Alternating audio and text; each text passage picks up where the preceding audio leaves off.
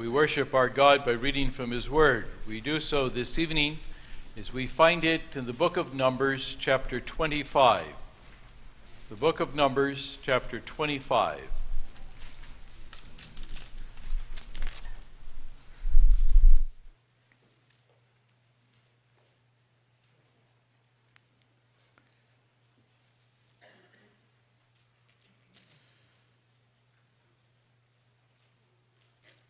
And Israel abode in Shittim, and the people began to commit whoredom with the daughters of Moab. And they called the people unto the sacrifices of their gods.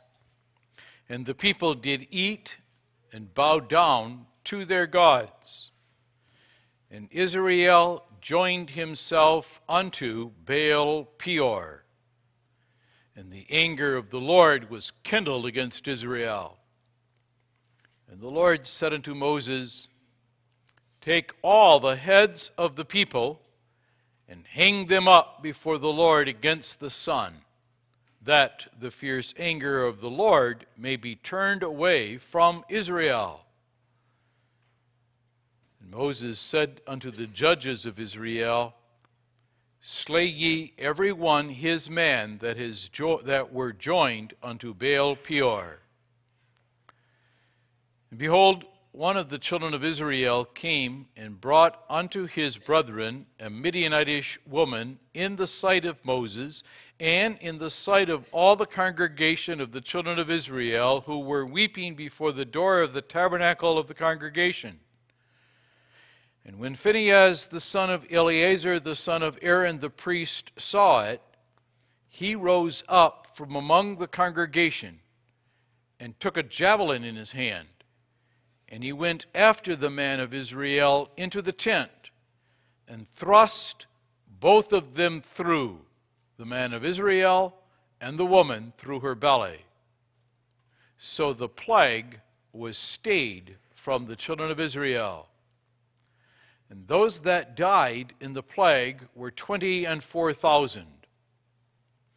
And the Lord spake unto Moses, saying, Phinehas, the son of Eleazar, the son of Aaron, the priest, hath turned my wrath away from the children of Israel, while he was zealous for my sake among them, that I consumed not the children of Israel in my jealousy. Wherefore say, Behold, I give unto him my covenant of peace, and he shall have it, and his seed after him, even the covenant of an everlasting priesthood, because he was zealous for his God, and made an atonement for the children of Israel. Now the name of the Israelite that was slain, even that was slain with the Midianitish woman, was Zimri, the son of Salu, a prince of the chief house among the Simeonites. And the name of the Midianitish woman that was slain was Cosbi, the daughter of Zur, who was head over a people and of a chief house in Midian. And the Lord spake unto Moses, saying, Vex the Midianites, and slay them, for they vex you with their wiles, wherewith they have beguiled you in the matter of Peor, and in the matter of Cosbi, the daughter of a prince of Midian, their sister, which was slain in the day of the plague, for Peor's sake. So far we read from this word of God. We have as our text those verses that we read, 7 through 13. I should have announced that I was not going to reread them. I apologize for that. But 7 through 13, where we first read of Phinehas' action of taking a javelin and killing the man and the woman in the tent and staying or stopping the plague. A plague that killed, according to verse 9, 24,000 Israelites. And then in verses 10 through 13, Jehovah's response to that, namely identifying Phinehas' action as being zealous for God's sake, that God might not consume the children of Israel in his jealousy. And as a result, a covenant of everlasting priesthood was given to Phinehas. This incident of Baal Peor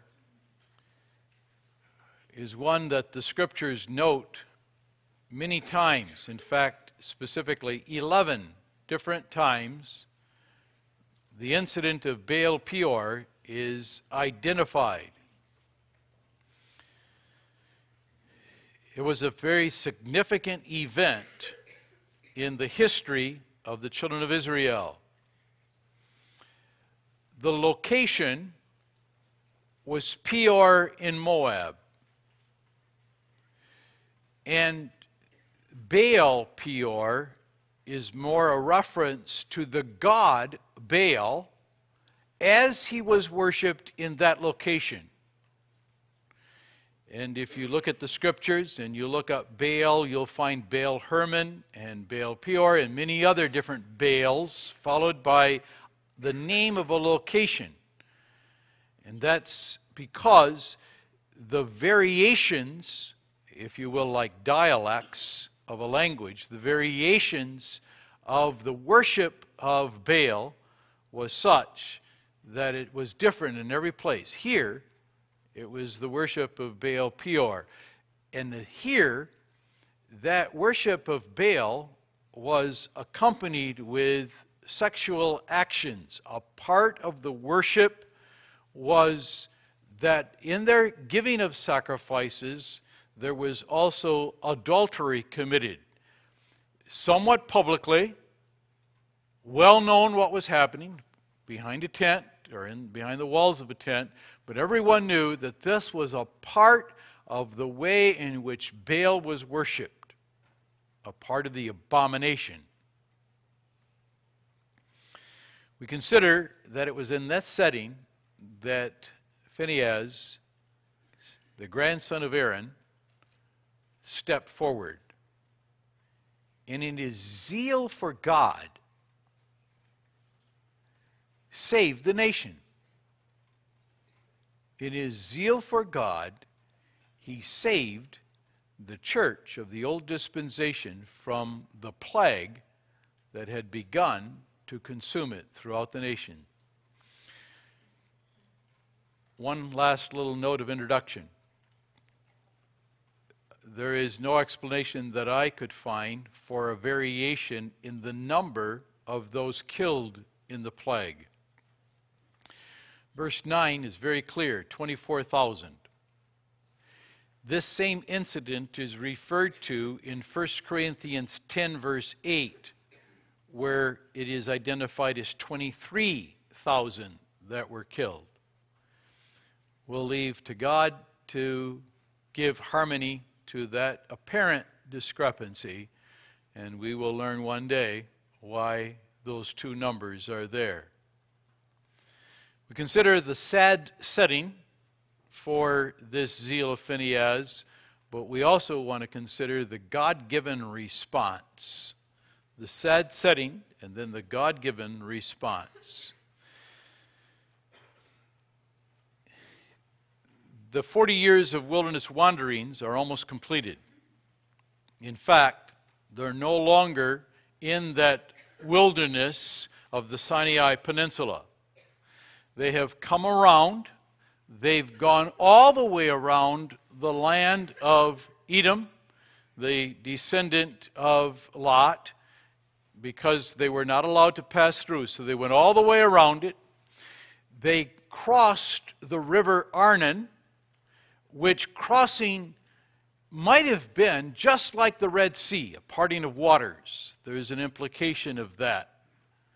Just as it was at the Red Sea, so it was at the river Arnon, which is in the country now called Jordan. And they're coming up north, and then for the very first time they have battles. 3 battles.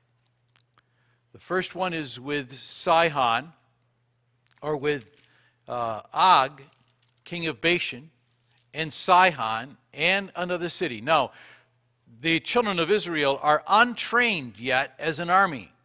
So when they face this battle, this is an unusual activity on their part. And they're fighting against Og and Sihon, were giants.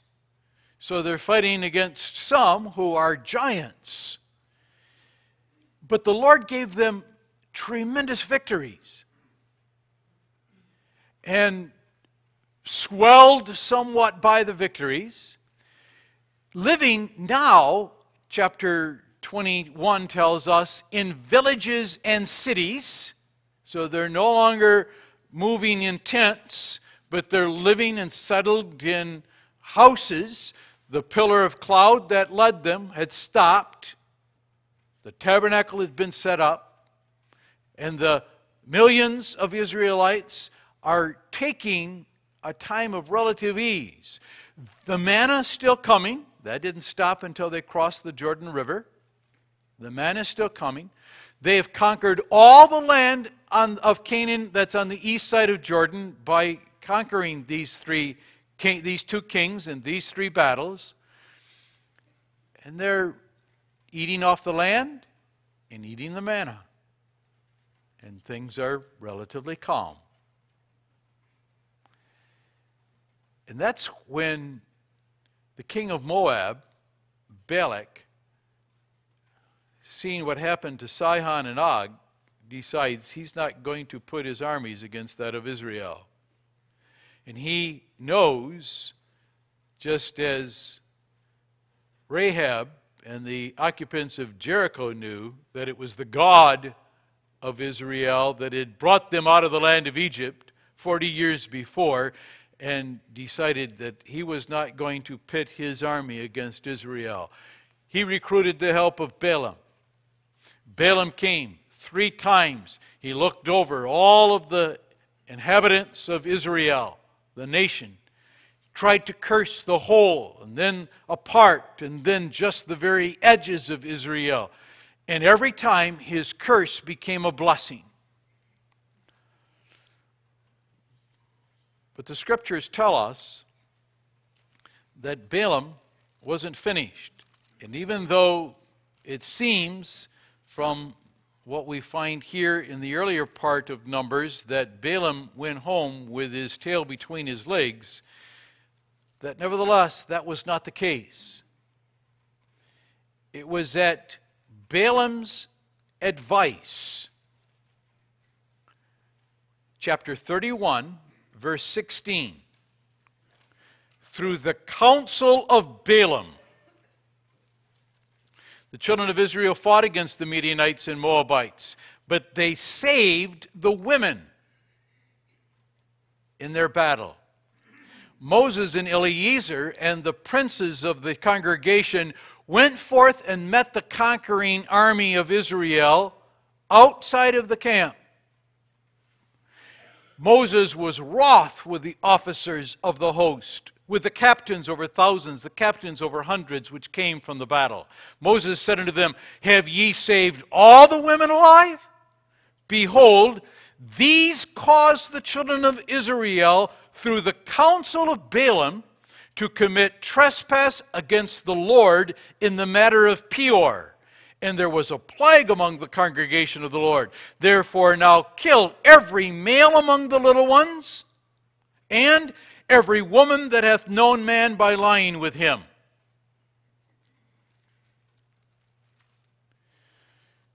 Balaam hated Israel. And when he couldn't get God to curse Israel, he made it his conscious effort to try to make Israel curseable in the eyes of God. And he knew how to do that. Get them to worship other gods. And get them to do that by being friends with them. Send in your women, your beautiful daughters, even you princes, especially you leaders. Send in your beautiful daughters. Send in your handsome sons. Let them mingle. Let the purpose of the relationships. You have to remember, Relationships in themselves are not sins. The sinfulness of a relationship is determined by what happens in the relationship and the purpose of it. The intent of these relationships was to get them to worship their gods, their Baals. And they did. In the book of Hosea, chapter 9 and verse 10, we read this. I found Israel like grapes in the wilderness. I saw your fathers as the first ripe in the fig tree at her first time. But they went to Baal Peor and separated themselves unto that shame, and their abominations were according as they loved. Their abominations were according as they loved. There's two possible ways to understand that expression. The one way is, as I have loved them, now I hate them.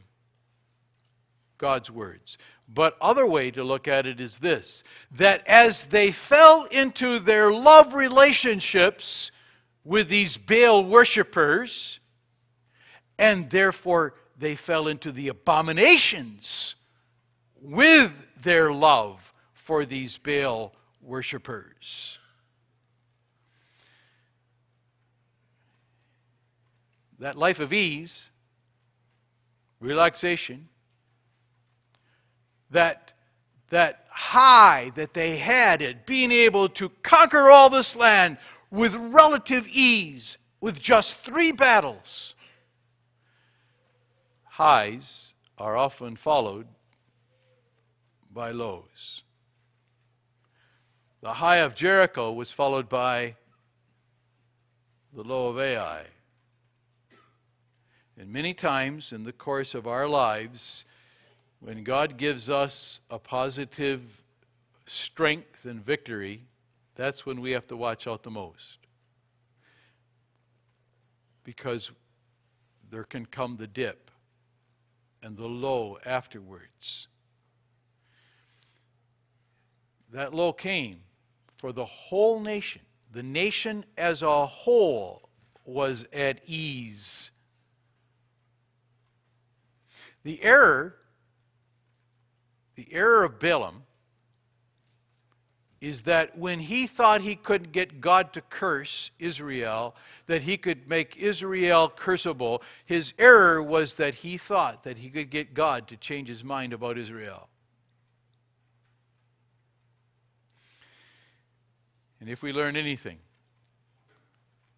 it's not highlighted, it's not mentioned, but the very clear implication of the Word of God concerning this is that God's attitude towards His children, individually and collectively, does not change. His covenant cannot be altered, nor the word that proceeds out of His mouth. The relationship that He establishes with us in Christ is an eternal covenant of grace. And that attitude of God towards His children is not determined and not conditional. That doesn't give us any license to sin, but only reason for greater gratitude. It makes our sins uglier, but Balaam's error was thinking that God's grace was conditional and changeable. The sin that took place within the nation affected the nation as a whole. From the top to the bottom, throughout the whole of the nation. Now there are estimated to be between 2 and 3 million Israelites, but nevertheless, when 23 or 24,000 of them are killed in a plague, we see a general problem. Deuteronomy chapter 4. Moses, at the very beginning of his speech, remember all of Deuteronomy is Moses' speech to the children of Israel just before he dies. Deuteronomy 4, in verses 3 and 4, he says, and he reminds them of this event. Your eyes have seen what the Lord did because of Baal Peor. For all the men that followed Baal Peor, the Lord thy God hath destroyed them from among you. But ye that did cleave unto the Lord your God are alive, every one of you this day. That plague was very pointed and directed. The God who controls all things, the God whose eyes see and know everything, brought that plague on just the guilty ones. Just the guilty. But again, 24,000 were guilty. They forgot the relationship that God had established with them. They forgot what that relationship of God with them meant for them. They forsook that relationship and they turned themselves to the ease, to the pleasures that they had for themselves. Many of the leaders also were guilty. Verse 4 tells us the sin was a public sin. And because the place of worship for Israel was around the tabernacle of the congregation, these women and men who came in and wanted to convert the Israelites to the worship of Baal and to the abominations connected with it, performed the activity of worship to Baal not off in the outskirts of the camp, but right near the tabernacle of the congregation. And so when Zimri and Cosbi performed this sinful act, it was before the door of the tabernacle of the congregation. He deliberately was insulting God. And if you notice this very carefully at the end of verse 6, he was deliberately insulting those Israelites who in their grief and sorrow occasioned by the plague were expressing their sorrow publicly to God. They weren't staying in their tents. They had gathered before the door of the tabernacle of the congregation, and they were weeping as an expression of their sorrow. And it was before them too, flaunting them, despising them, that Zimri, the Simeonite prince, went before them in order to commit this public shame. Let's not overlook the fact that when the scriptures give names, especially of women, that's noteworthy, either positively or negatively. And by making their names, Zimri and Cosbi, to be known forever in the generations of those who read the scriptures, God is pointing his finger of judgment on them.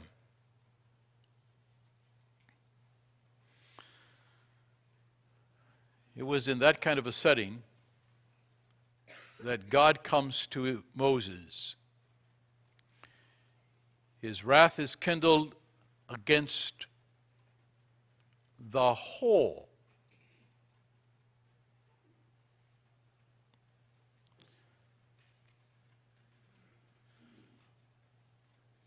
The awareness of responsibility of the body. There may have been some who were specifically guilty. We read at the end of verse 4, God's anger wasn't just against them, but his wrath was on the whole of the congregation.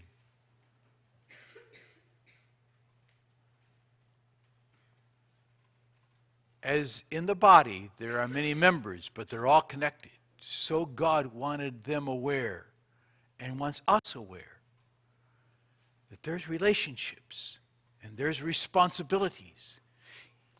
Even when we might not ourselves be participating in the sin.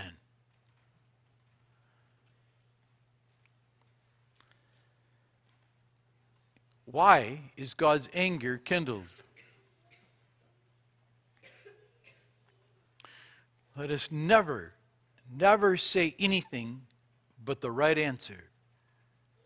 It was because God loved Israel. Because God loved his church. That which confused Balaam to think he could make Israel curseable would also confuse him when he saw bad things happening to Israel, such as 24,000 killed in a plague. So there's buried in a huge cemetery or a huge pit, one or the other, these 24,000 bodies of adults. He would have concluded, God is angry. Yes, God is angry. But that anger is an expression of his love, just as the rod in the hand of the shepherd or of the faithful, God-fearing parent. God can show his favor in more ways than in positive things. God's way of blessing is one of constant blessing in all things. We read it. He made an eternal covenant of grace with us. He either averts evil or he turns it to our profit. Blessing isn't just in a healthy baby. The blessing could just as well have been in a miscarriage or no children. He never stops blessing. Always. His love determines that blessing. Here, God demanded Christian discipline on those leaders who were sinning. God had expressed in his law, given through Moses at Sinai, that the correct way to perform excommunication, Old Testament excommunication, was this. You stone them, and then you hang their dead bodies until the sun sets. That was God's command. Cursed is everyone that hangs on a tree. Those leaders, those rulers who are guilty are to be killed by stoning by the judges, and then to have their bodies hung. God doesn't give us always the perfect sequence of events, but it would seem that after the public display of God's judgment on those leaders who had forsaken God completely and fell into total worship of these idols, that after that, Zimri, wanting to flaunt the judgments of God, came forward with Cosbi. God sent a plague. The plague is wreaking havoc among the people. Now again, they're scattered far and wide in a huge area, but the judgment of God is racing through the nation, killing, seemingly very, very quickly, all those who were guilty. Not the observers didn't know who was guilty. God did, but they saw death running through the camp and taking more and more, spreading. And then they see Cozbi take Zimri, or Zimri take Cozbi into this tent in the front of the tabernacle. And in front of the eyes of those that are weeping.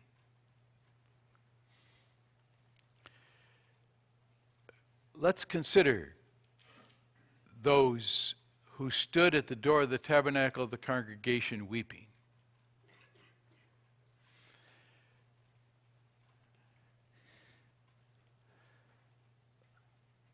They wept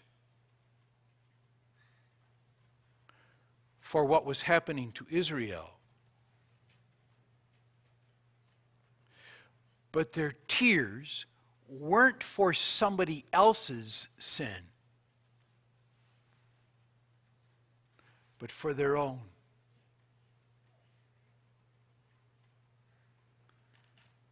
They were confessing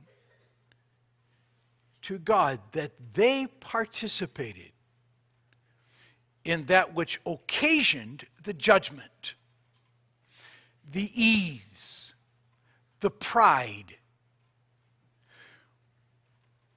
Achan committed the sin at Jericho. God's judgment was on the whole of the nation. 36 families grieved because of the death of their fathers and husbands.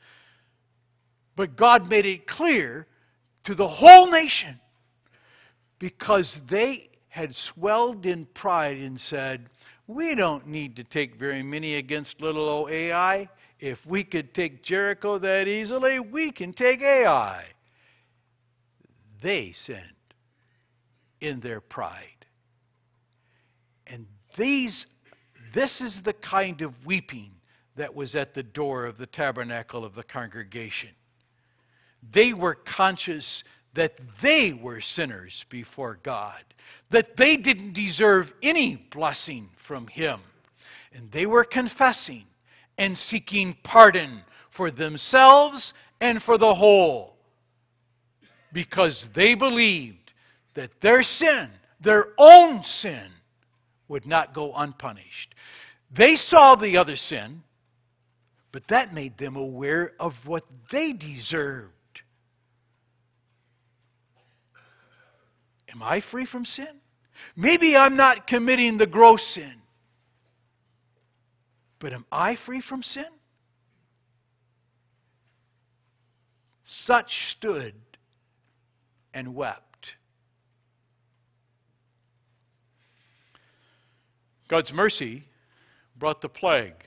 God's mercy worked repentance in the heart of those who stood at the door of the tabernacle. And God's mercy gave the gift of zeal for God to Phinehas. He exercised that holy zeal for God by taking a javelin, entering into the tent, and killing both Zimri and Cozbi together. And that stopped the plague. What was so extraordinary about Phinehas' act is that such judgment is not the duty of the organized nation of Israel, in organized Israel, by a priest. It should have been the judges that did it. But when this public act takes place, Phinehas not only performs something that was not his specific duty to do as a priest of God, but which also, as far as he was aware, made him worthy of being cast out of the office of priesthood. He was not to do anything with a dead body, let alone kill. In his zeal for God, See how it's worded in Psalm 69, and we sang it? The zeal for thy abode hath consumed me. His zeal is not only evidenced in his willingness to get rid of the sin, the public sin, but also his willingness to sacrifice himself, his position, his rights as a grandson of Aaron to be the priest. Phinehas well knew of the death of his older uncles, Nadab and Abihu. His father, Eleazar, was set to become high priest because Nadab and Abihu had died. So the third-born son of Aaron is now set to be the high priest. And he was willing to sacrifice that privilege because he saw what the anger of God was doing to the camp for Israel. That's why we read that he made atonement for Israel. In verse 13, he made an atonement for the children of Israel. Now, there are different atonements. This cannot be an atonement of expiation of sin. That can't be the case, because only Christ is able to fulfill that kind of sacrifice and take away the sins of others. And that, the one who had Phinehas' zeal, of whose zeal Phinehas was a picture and type, Jesus did it. But Phinehas' atonement was an appeasing of God's wrath when he removed the cause of God's wrath in killing Zimri and Cozbi. And God rewarded Phinehas' zeal. That's why the language about the covenant of peace and the covenant of an eternal priesthood, he had sacrificed that right to be a priest. And when God comes back and says to him, though you by what you did don't deserve it anymore, just like everyone with whom I established my covenant never deserves it, but I will continue it in my grace, in my peace. You don't deserve peace because you've touched bodies and you've killed, but I will continue my covenant of peace. There's not problem, there's not a war, there's not a conflict between me and you, Phinehas. That's what God is saying to him. You may seem to have lost that privilege, but I will establish that priesthood in your generations forever. Now, when he says forever, of course, then it's not in an Aaronitic priesthood, but it's in a priesthood that's after the order of Melchizedek from the tribe of Judah, not Levi, that Christ comes. And in him is that priesthood fulfilled forever.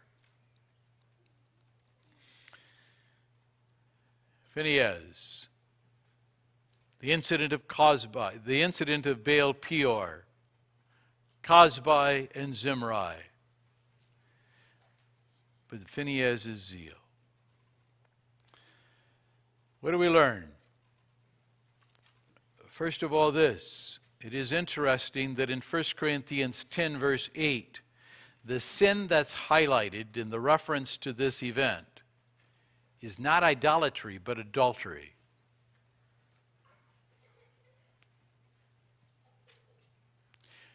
Not idolatry, a horrible sin, but it's adultery. Let us learn that the devil, in all of his attacks, especially uses times of ease in Zion. He uses times of highs to attack in a different way. We pray for the persecuted saints. I've often heard that the persecuted saints pray for the church in Western civilization as they must maintain their faith in the midst of such prosperity. I thank God for those prayers. We need them. Just as we have to be aware of the dangers and temptations that the devil sends our way in this kind of a setting. But it was for the sin of idolatry too. When the children of Israel had gained the victories, and finished all the fighting and conquering Canaan, and the 2.5 tribes are going back. When they go back to the land, to the east side of the Jordan River, and establish their homes there, go back to their wives and children and cattle, they set up an altar that's totally misunderstood by all the other tribes. And it is in that setting, Joshua 22, that representatives from all of the other tribes, led by Phinehas, come to the 2.5 tribes. They come to the children of Reuben and the children of Gad, and to the half tribe of Manasseh in the land of Gilead, and they spake unto them, saying, Thus saith the whole congregation of the Lord, What trespass is this that ye have committed against the God of Israel, to turn away this day from following the Lord, and that you have builded you an altar? Now they built an altar there on their side of the river, Jordan River, because they wanted the other generations, in their generations, the children of the other tribes to say, we worship just like you worship. We're worshiping the same God. They weren't intending to use the altar, but they wanted the other generations, the following generations of the other tribes to know, we're worshiping God the same way. We're one with you. The 10.5 tribes looked at that altar and said, you do this, you are rebelling against the Lord. And then they said this, is the iniquity of Peor too little for us, from which we are not cleansed until this day, although there was a plague in the congregation of the Lord? But that ye must turn away this day from following the Lord, and it will be, seeing ye rebel today against the Lord, that tomorrow he will be wroth with the whole congregation of Israel. Now the 2.5 tribes were able to answer. But Phinehas and those representatives of the other tribes pointed out this incident of Baal Peor. Don't forget what happened. We are not wanting it to be repeated. That's why we come. The zeal for Phinehas is also an example. His zeal was for the whole. His zeal was for God. His zeal was for God's jealousy. But the real character of his zeal was not that he was ready to fight for God, but that he was ready to lose his own office for God. That was his zeal.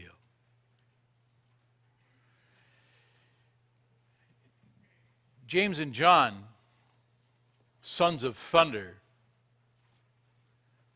were pretty zealous too. And once they asked Jesus, can you send fire down from heaven on these Samaritans because they didn't receive you?